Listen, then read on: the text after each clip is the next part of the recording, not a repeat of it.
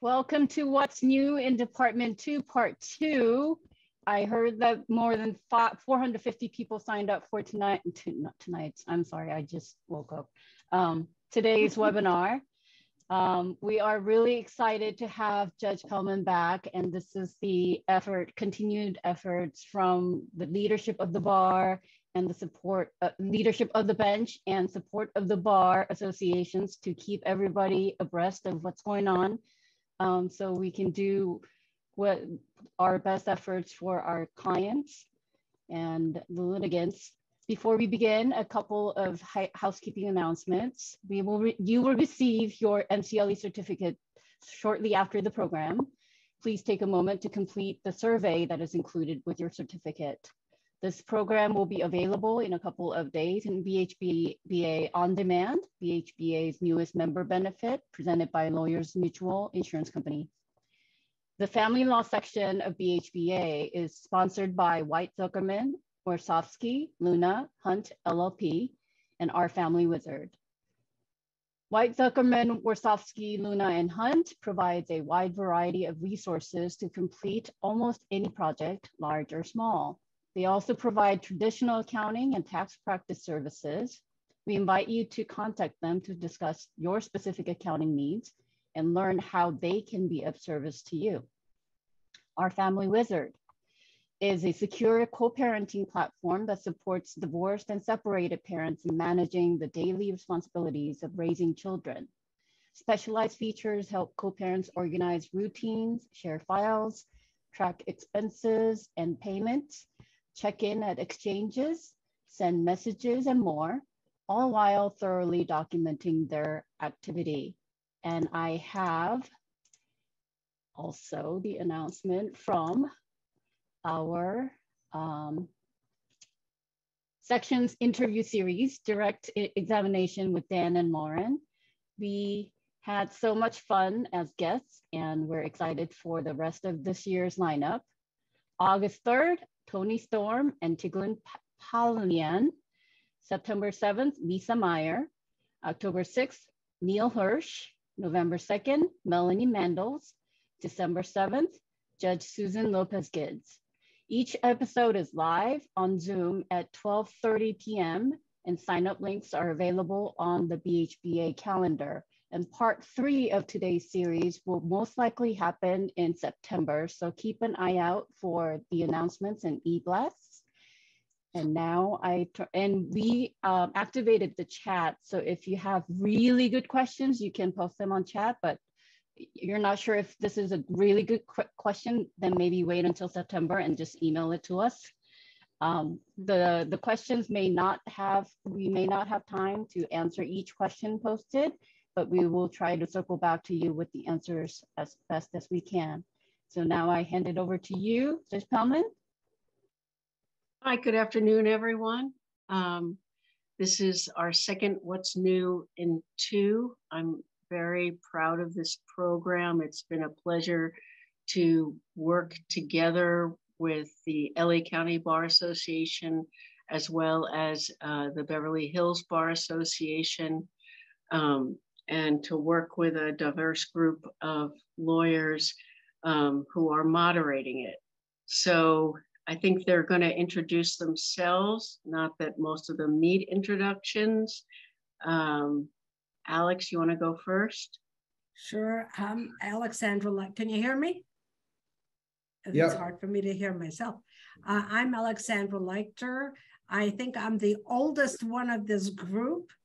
I'm going to ask Judge Pellman all the things that we used to do that we're not doing anymore, and which makes me crazy, of course.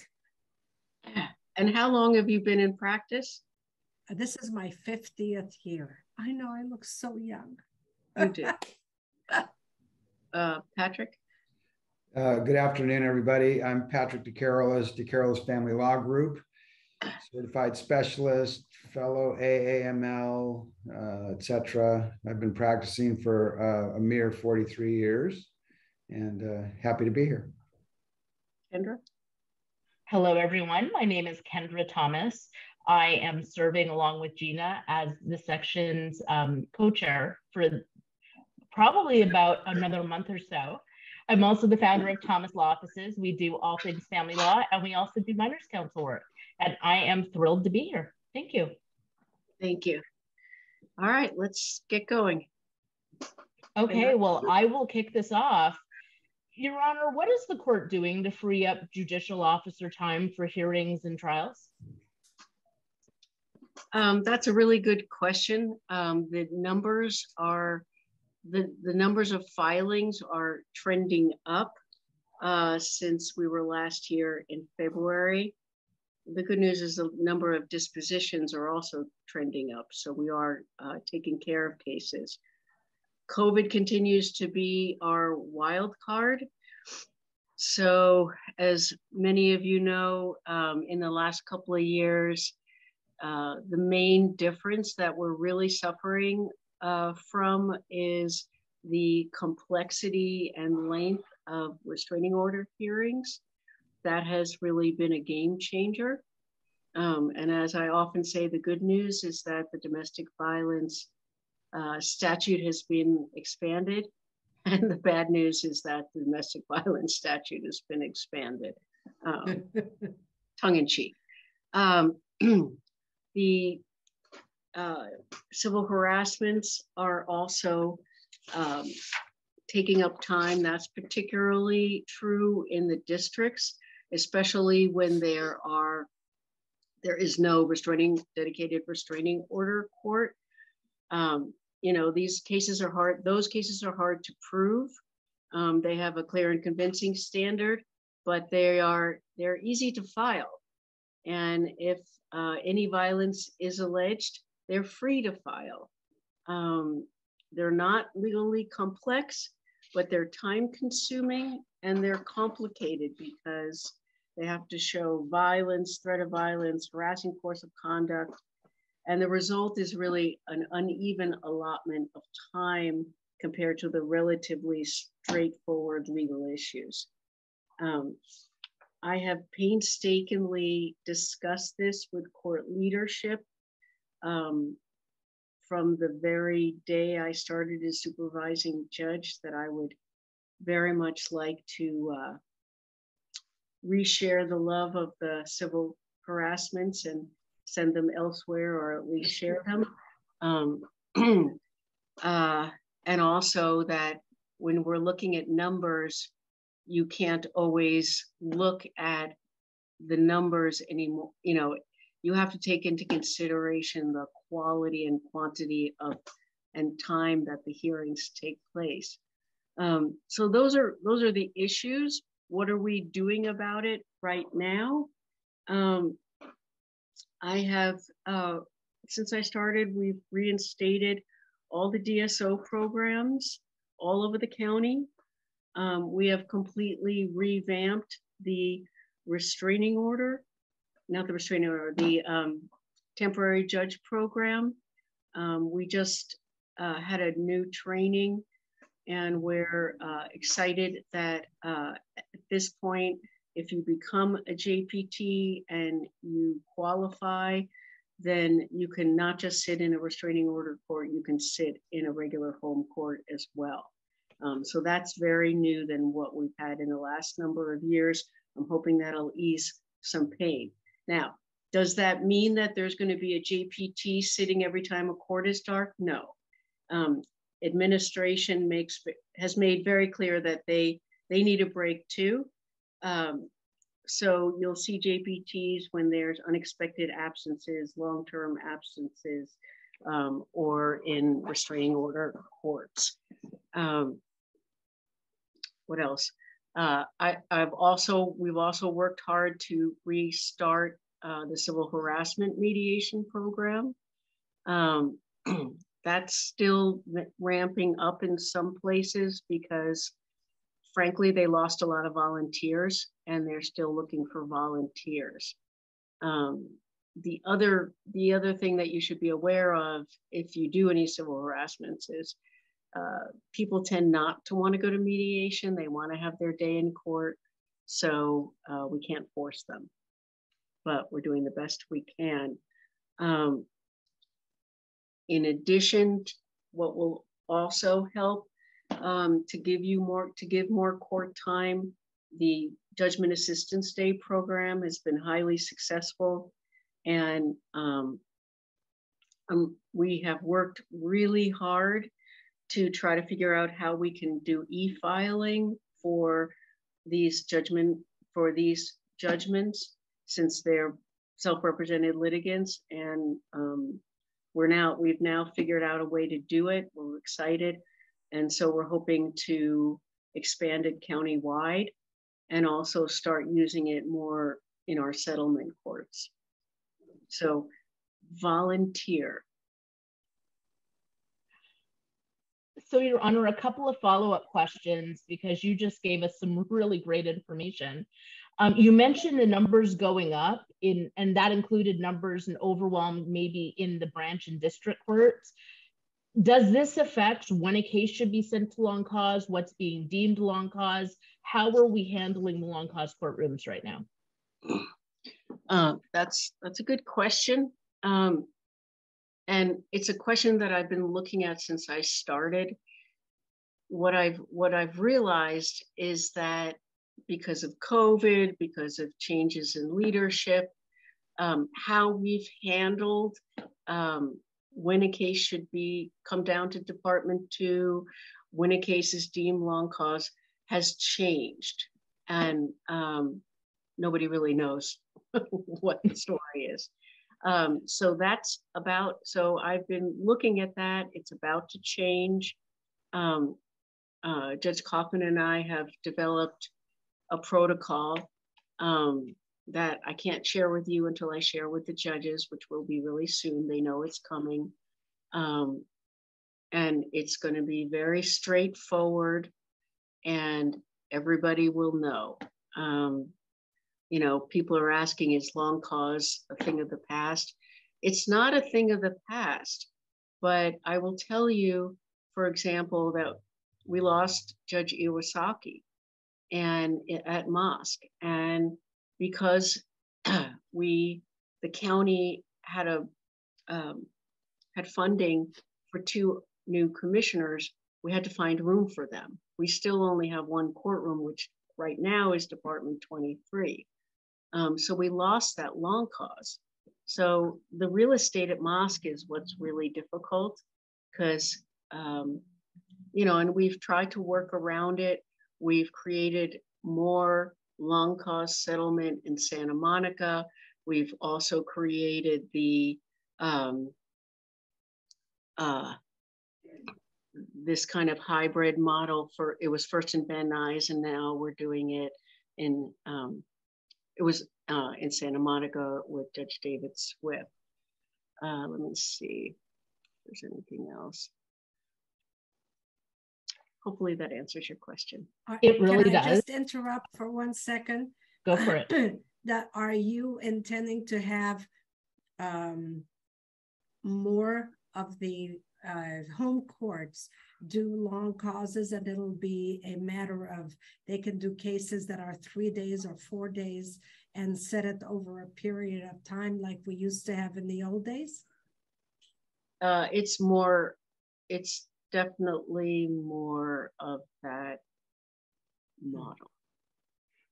Okay. Yes, I think, and I guess I can just speak to that, which is, I want to give my judges, I guess they're not my judges, but the judges in the family law division, I want to give them support. And so my view is that understanding case management and really learning about case management from each other is really important. And so I, along with 2 of our long cause judges, they really developed a wonderful program for case management, which was sort of the basic training. Every single bench officer in in the family law division, all 70 have all taken that training by now. And from that point, sort of phase 2 was I have developed the small working groups with 2 mentors and then groups of maybe 6 to 7 judges of varying degrees of seniority who will be meeting once a month and concentrating more on in-depth case management and also mentorship. So it definitely sounds like there's more to come. My final question for you, Your Honor, is there anything practitioners we can be doing to shorten the long cause hearings on DVs so they don't suck the life out of the judicial system? I mean, you put some really great practical resources in place for us. Very excited to see the civil harassment mediation back. But is there anything that you'd like to see us do to really preserve the courtroom time? Well, that's a question for you, isn't it? I do think things can be done, but it's not necessarily my place to tell you how to practice law. I have talked about at our last meeting that I would be happy to engage in some discussion with a group of attorneys on this issue and see what we can come up with some recommendations. As I said, I'm more than happy to do that. And if the bar associations want to have a meeting and start that discussion, I'm more than happy. It's definitely something that has changed, I'll say. And, it's changed. Well, we welcome the discussion and we appreciate how accessible you are to all of us. Patrick, are you still with us, or should I turn over the mic to Alice? I think he's trying to clear out oh, there he is.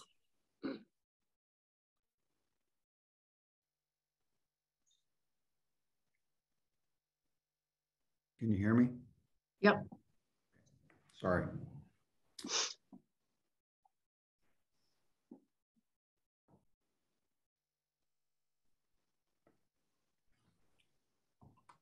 I was logged off, I think, by the LA Wi-Fi guest. So I've been gone for the last, I don't know, minute or so. Is it my turn? Your timing is impeccable because you're up. It was perfect, huh? Well, the question I have, Judge, is how are we staffed for judges and commissioners? Well, it sort of depends on who you ask. From my perspective, we are still down a judge. And again, it's even more the issue of trying to get back some courtrooms in mosque. But what's happened is we had an opening in Whittier, and very recently the court administration and Judge Taylor informed us that we would be losing a courtroom in Compton. They looked at the numbers and their view was that the numbers didn't justify 3 bench officers and that the third one was only there temporarily. That was before my time. The bench officers there voiced the same things that we've just talked about, which is we don't have as much numbers, but the bulk of our cases are restraining orders and civil harassment. So, but it is what it is. So one of the bench officers from Compton, Judge Emily Spear, is going to be moving to Whittier. There had been an opening there because Judge James Horan had moved to Long Beach. So I might as well go through all of the other changes that we've had recently. Judge Dean Kitchens is in the AV, and he substituted in for Commissioner Nord, who's now at MOSC. I would remind all of you that Commissioner Nord not only practiced family law, but he's been a bench officer in family and probate for 7 years. So I hope you give him a chance. I also want to just point out that on a positive note, we have more judicial officers who have family law experience than we really ever have before. We've got Judge Scully, Judge Casati, Judge Salcido, Judge Puente Porras, Commissioner Aronoff, and Commissioner Duran. We've also had a change in Van Nuys. Judge Michael Amirian moved over to civil, unfortunately. And we now have a brand new judge, Judge Gia Kim, who we're very excited about, as we are all of our new judges. Judge Bradley Phillips substituted in for Judge Swift, who moved over to Santa Monica. And as I mentioned earlier, we have 2 new 1058 commissioners, Commissioner Tiffany Tai and Christine Goulong, who are excellent. Right now, they are basically a 6-on-5 courtroom, because again, we don't have an extra courtroom for them. So that's really about where we're going. We also have a new bench officer, Judge William Weinberger, and we're going to announce where he's going probably in the next couple of days. Well, I think that the next question, I think you already covered in your last answer about upcoming or recent rotations of judicial officers, but with the new judges, it seems like they're supposed to get up to speed quickly. We talked about the mentorship. Is part of that mentorship learning case management? Well, it depends what very quickly means to you. When I was assigned to family law in 2006, I think, or 5, my training was to watch the judge for the afternoon and then start my calendar the next day without any other formal training. So the good news is we're doing a whole lot better. Judges get at least 2 weeks of training. They do get case management. They watch restraining orders. You know, it's overwhelming to start. And I can tell you this because I had to experience that, but it's overwhelming for folks to start in family law because, as we all know, it's a very complex area, and it's not just about money, or it's not just about custody. So it's a complex area. But is there any input from the bar in terms of the judicial training? Do you ever invite lawyers to speak or anything like that? No. Should I? Well, we are the audience. I mean,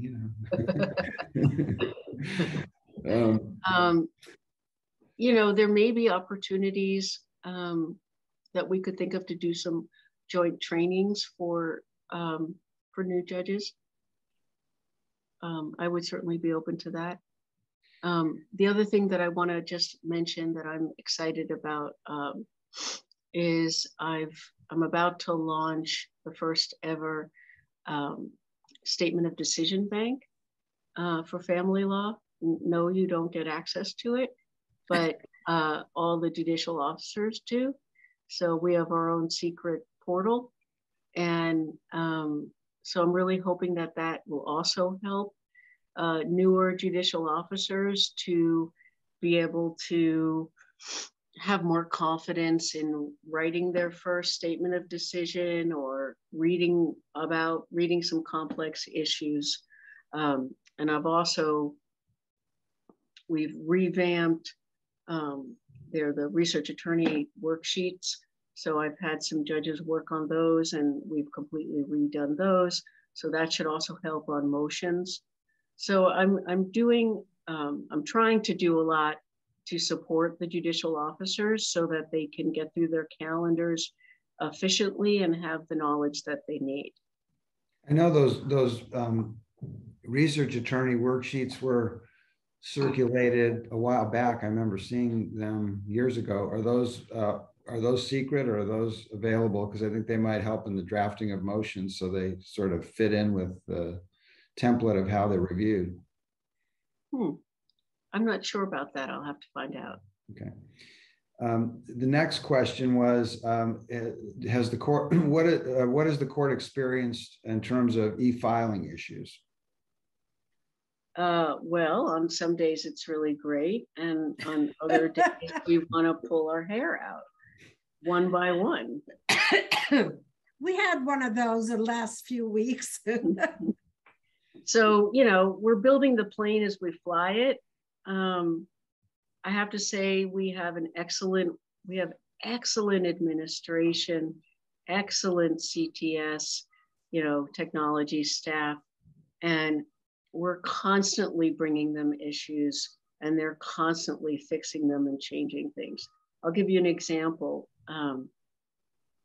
I realized my Jackie actually realized that with this new system of called CARES, where we sign sometimes where we sign our orders, sometimes it's appropriate for the JA to use our signature stamp. They used to have just like the stamp.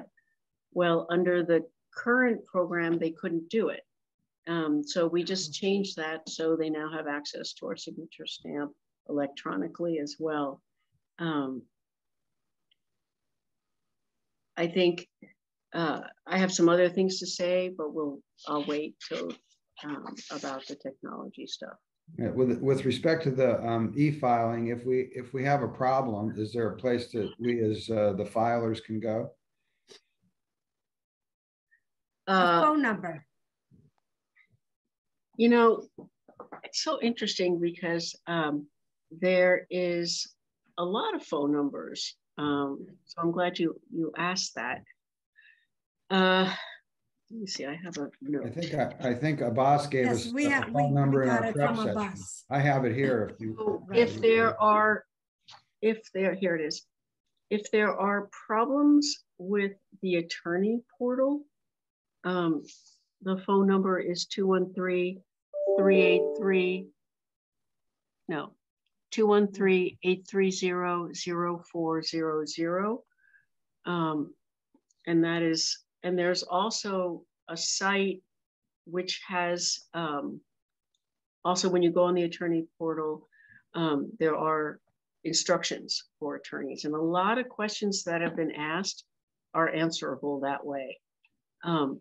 If there is a problem filing something, then you can, you know, I was very proud of this, that we were able to completely staff with, I think, 16 people now, live people who will answer your questions about your case.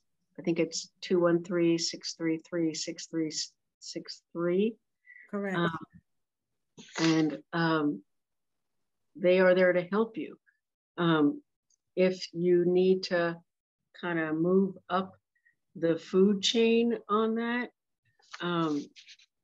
there's a email on, if there's more of an e-filing question, you can also send an email to flefilesupport@lacourt.org. And that group of people will also help with trouble.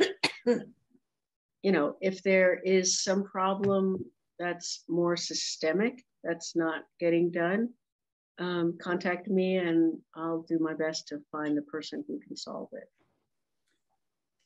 Judge, what specifically is the court doing to implement SB 320, the gun control legislation?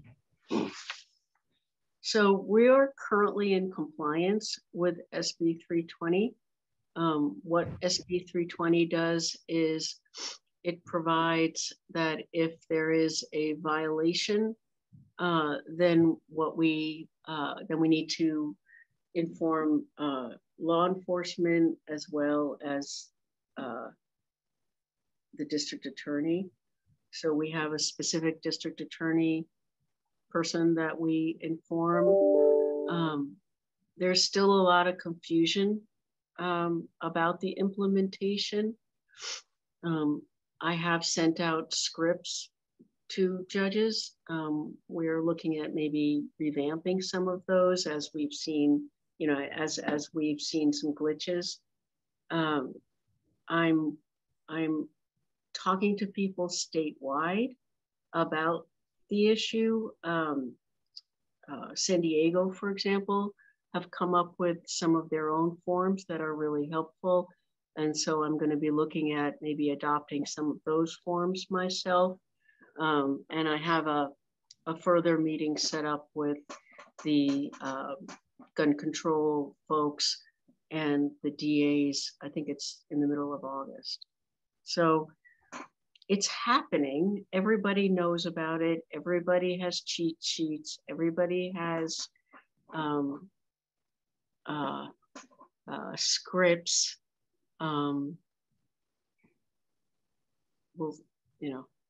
We're still working it out. Alexandra? Okay, so some of the other questions that came in and I think you covered most of it. There's, now that we're doing e-filings, are there any procedural changes in the courtrooms or in the court itself? There's no really procedural changes besides the rollout, of the more extensive LACC with the breakout rooms and things like that. Are people actually using that? Yeah. Really? Yeah, they are. There's been a couple of issues. There was a couple of questions.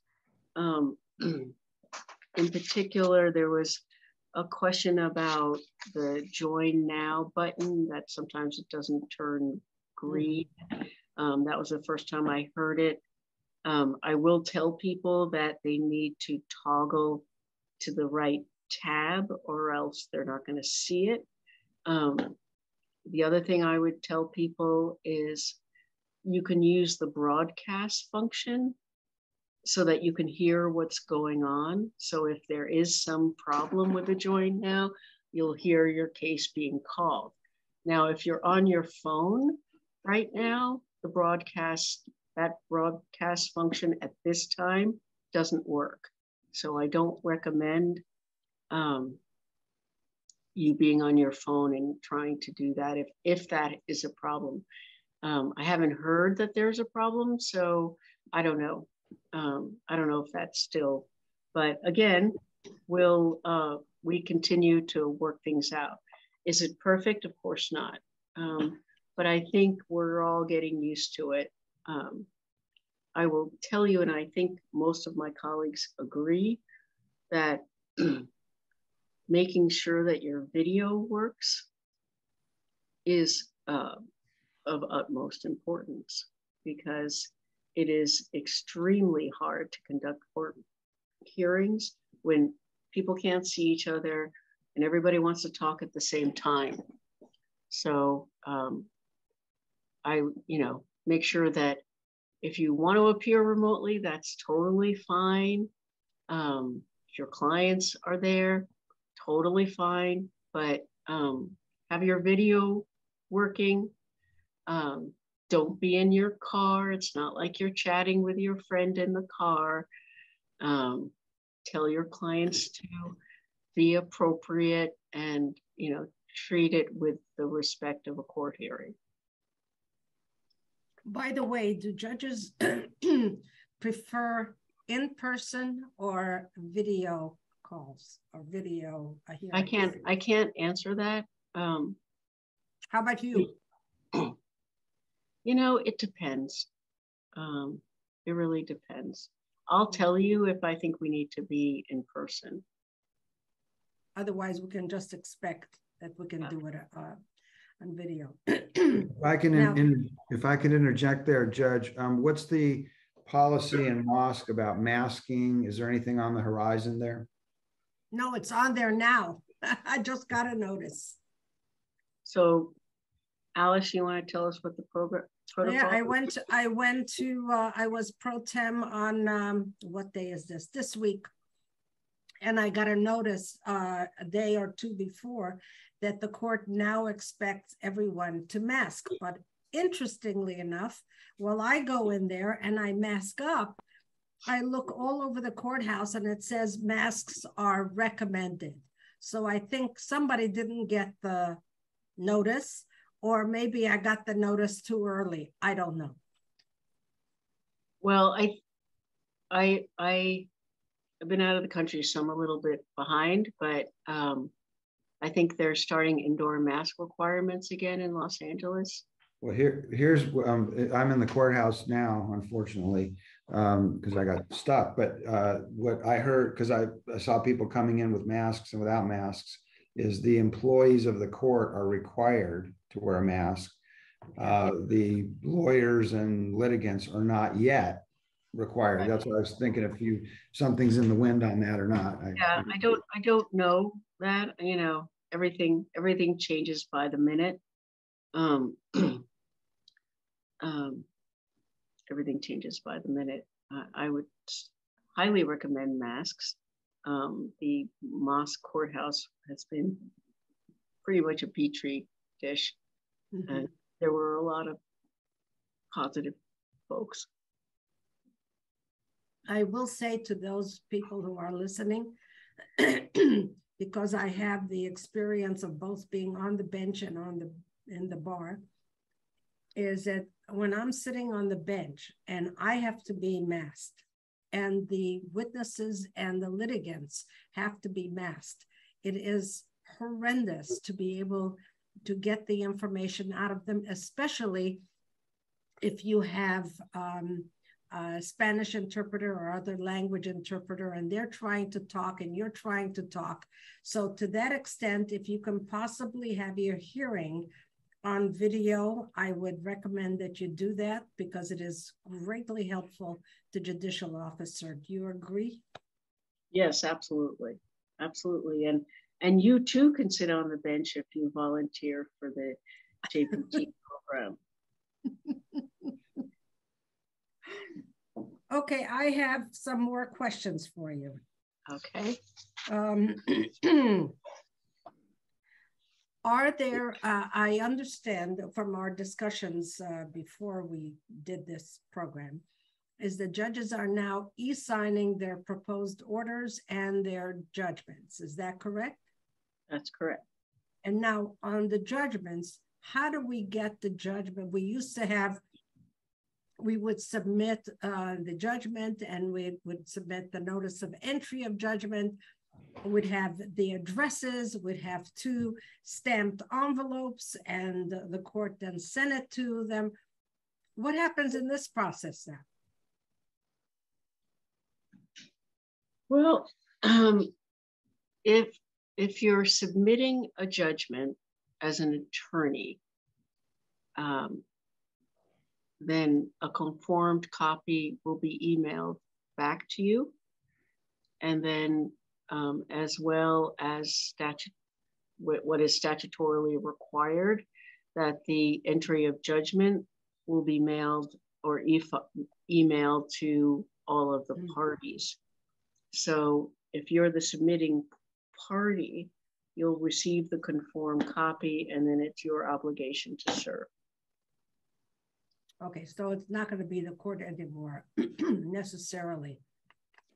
So you're not going to get a hard piece of paper back. We're not using envelopes. See this piece of paper? It helps. Okay. There was some also some questions, I think, about rejections of judgments. Yes. And it does appear that when you submit a judgment, you pay, I guess it's like the $15 filing fee through your service, and you get a notice that says it's received. And then within hopefully 60 days, and I will also tell you that we have more funding to expand the judgment unit. So the judgment should have a much quicker turnaround in the next 6 months. So I'm excited about that. If the judgment is defective, it will be returned to you, and you do have to resubmit, and you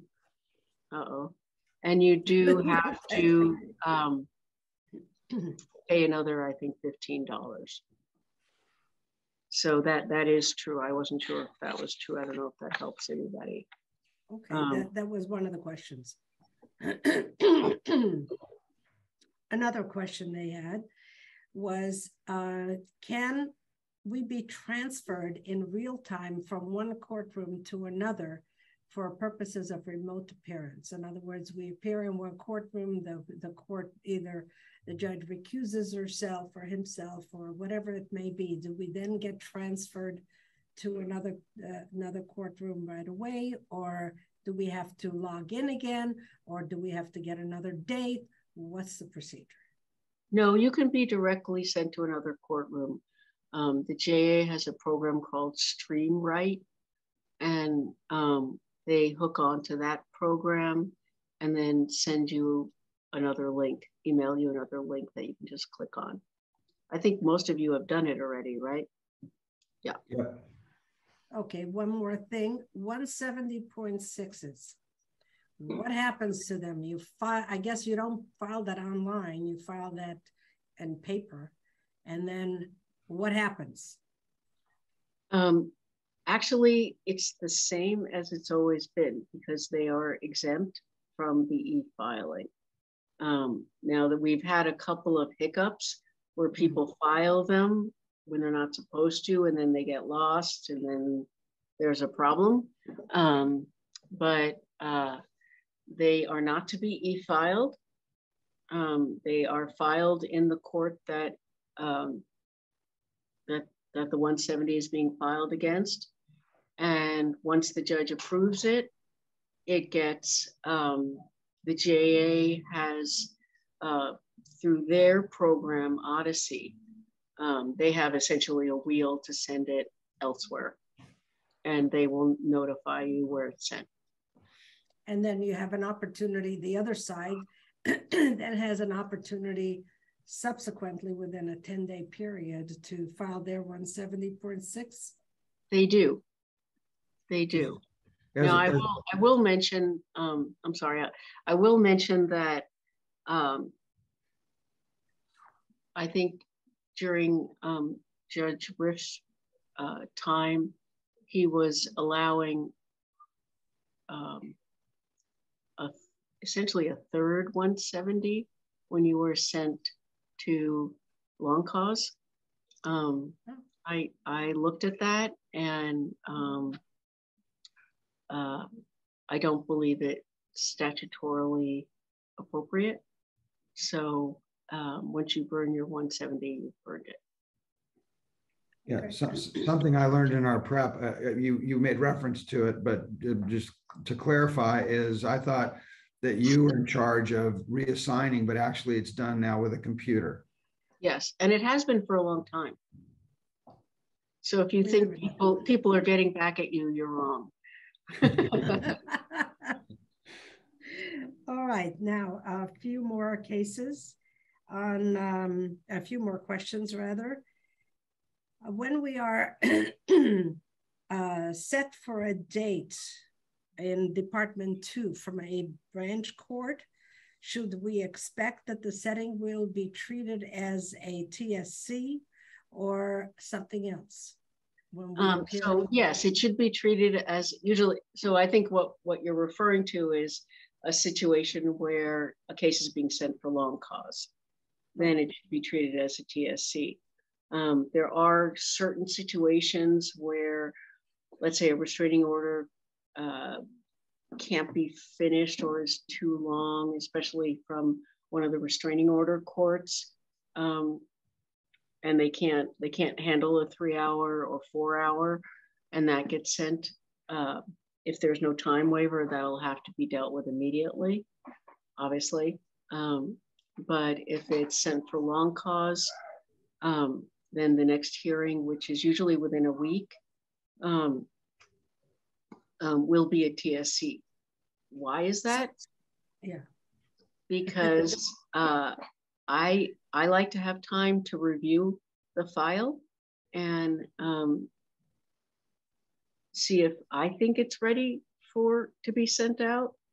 If there's any possibility of settlement, and to make sure that people really understand what trial is going to look like and how much it's going to cost, et cetera, et cetera. So I generally have those cases in front of me within a week. If people need it sooner, they can ask. But what I have found is most cases announce ready and really aren't ready.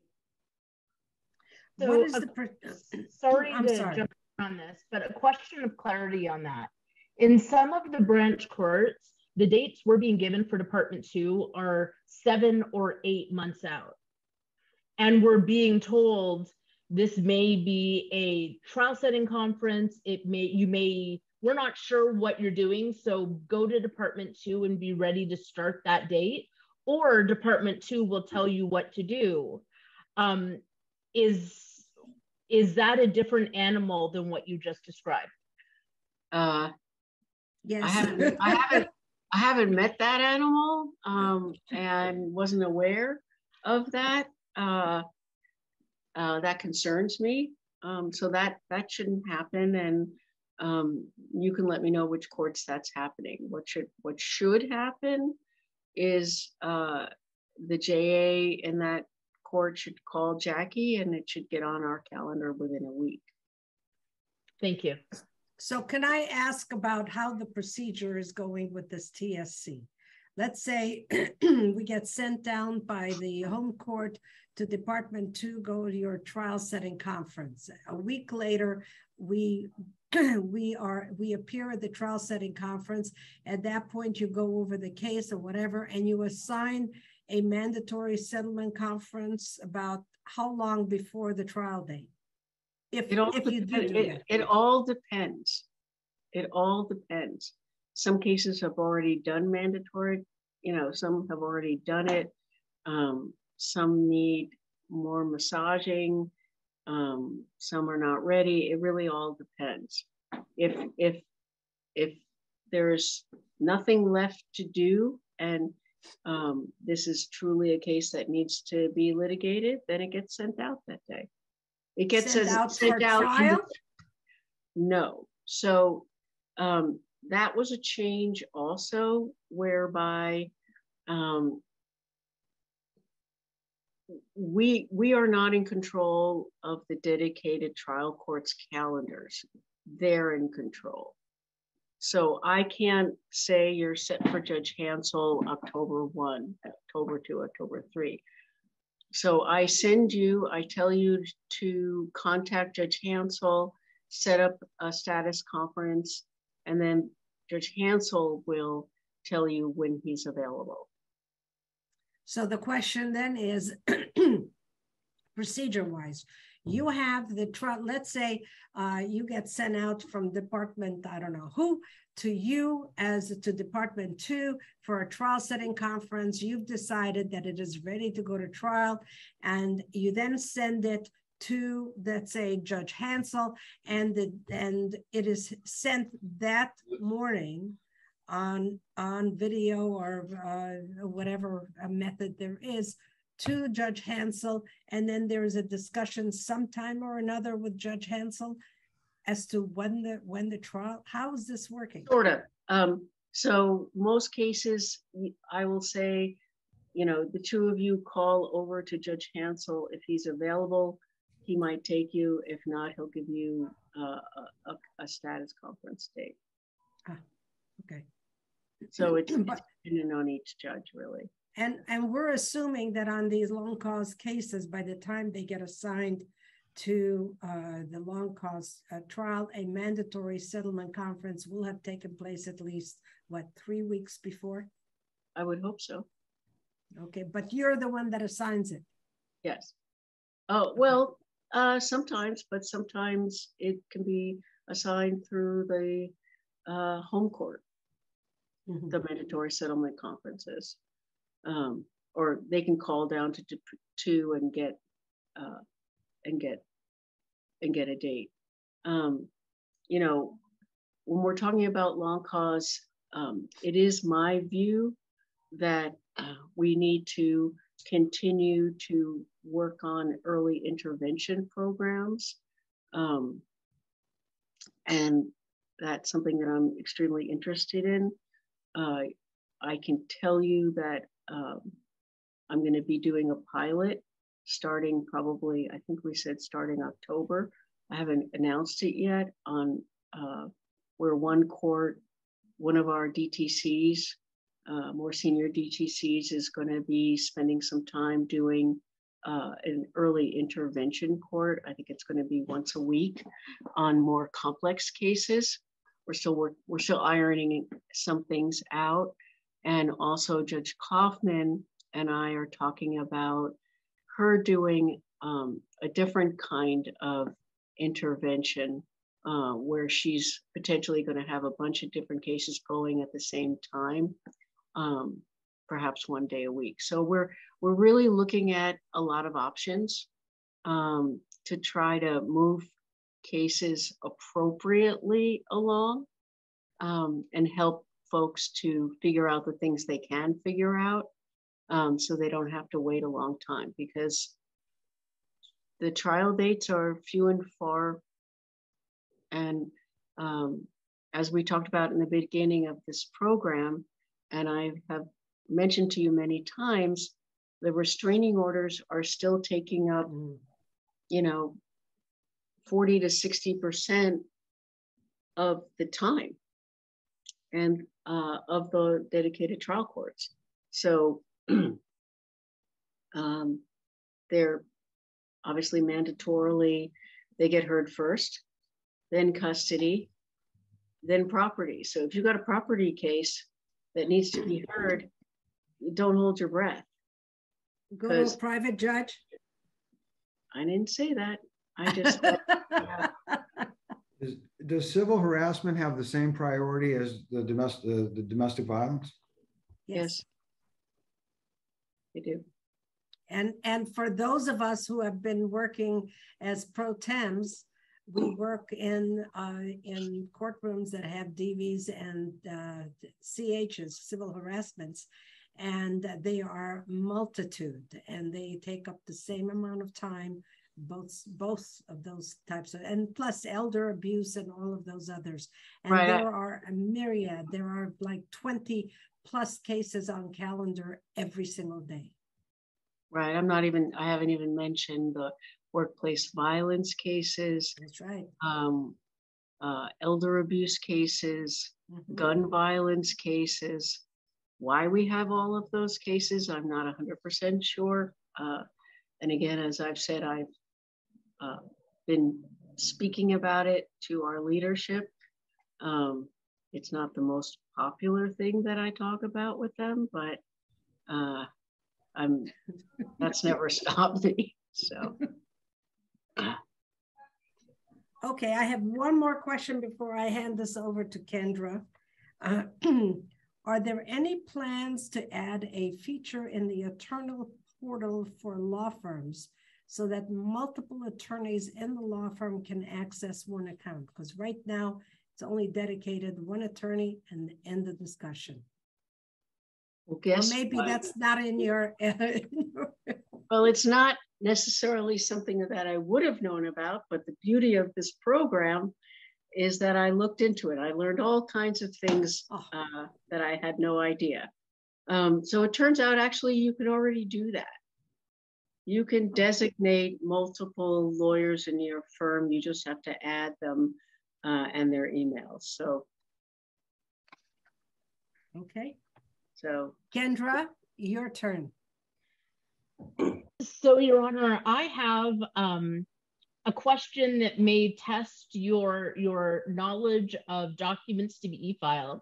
And I'm not sure I expect you to know the answer to this.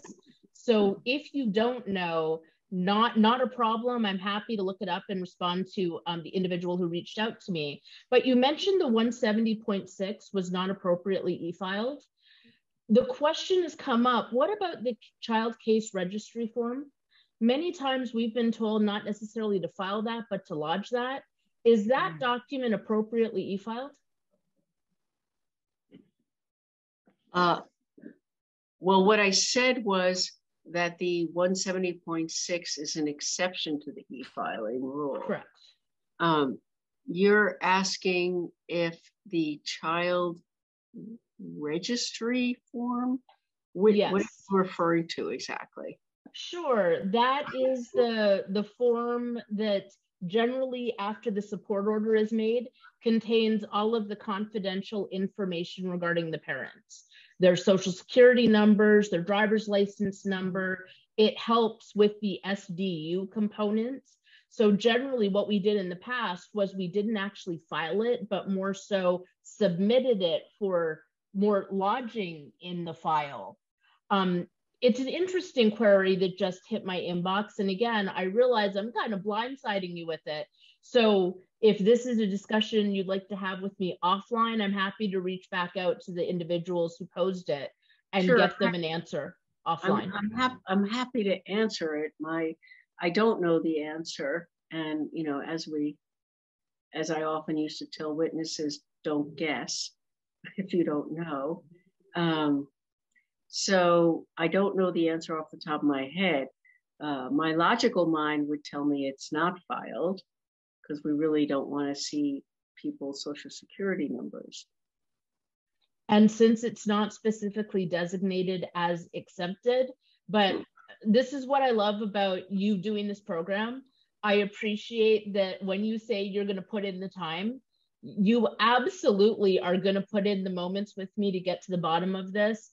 And I just don't think that everyone realizes how hard you work to get us these answers and how much time outside of your office time you devote to preparing and bringing us a program like this. And for that, we thank you.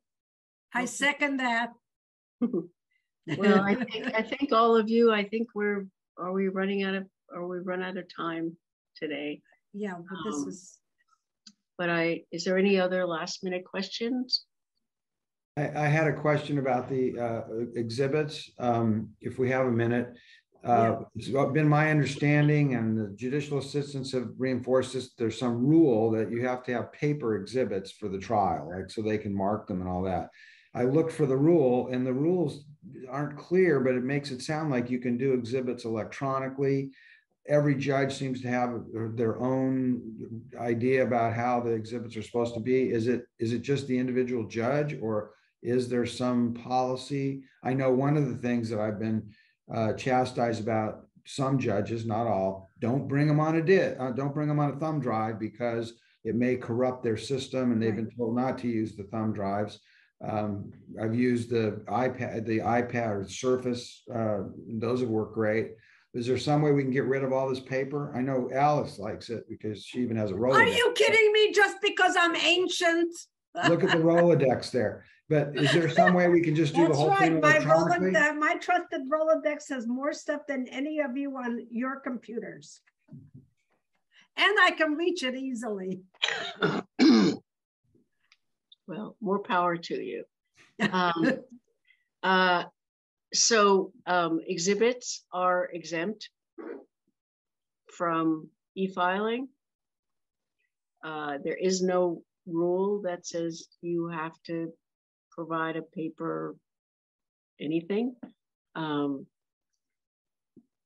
If you ask your younger colleagues, I would say under 30, maybe 35. They have no idea what a thumb drive is.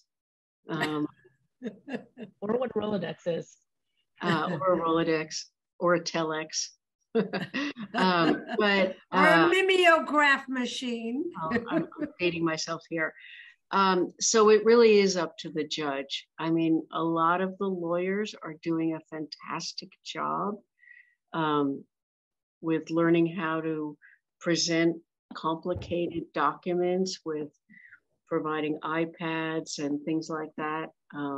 There's some great programs out there. So I would really recommend that you do that. I find it really helpful personally.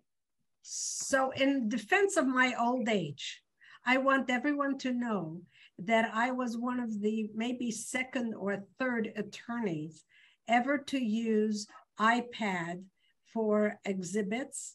And we didn't give a thumb drive to the judge. We gave an iPad to the judge, an iPad to counsel, and iPad to the witness. And then we had for impeachment exhibits, we transferred in the middle of the hearing from our iPad to that of the judge and to the witness and to opposing counsel. It went real smoothly. And the only paper that we had was what is required by law, which is to give the paper a copy of all the exhibits to the clerk.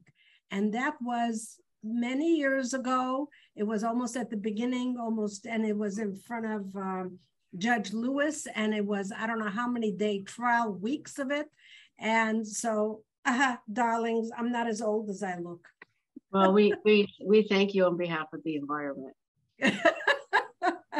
I just was, Your Honor, I just came late. First of all, I want to say, I apologize. I was another Zoom that you know. And on behalf of LASC Family Law Section and our members, thank you very much, Your Honor, for doing this. It's a pleasure to have you and just answer these questions. And do you want to mention your fabulous program on Saturday? Yes, if I may, we have the 10th annual seminar on cultural competency, which to my knowledge, all of you, 5 of you will be participating, except for Alexandra that just has a day off. We are Sabbath, darling, Sabbath. I invite everybody to participate, and it is free for all of participants. So please be part of that. And thank you, Honor, for remembering. And we'll see you day after tomorrow. Okay. I think that somebody's playing music. I don't know. I think that covers what we have. Again, I would invite everyone to reach out to the bar associations if there's a burning question that you have. As Kendra mentioned, I try to be very accessible and get back to you on any and all questions. So it's been a pleasure. Thank you all very, very much, and look forward to the next one. Thank you, Your Honor. Thank you, Your Honor. Thank you, Honor. Appreciate it. Take care.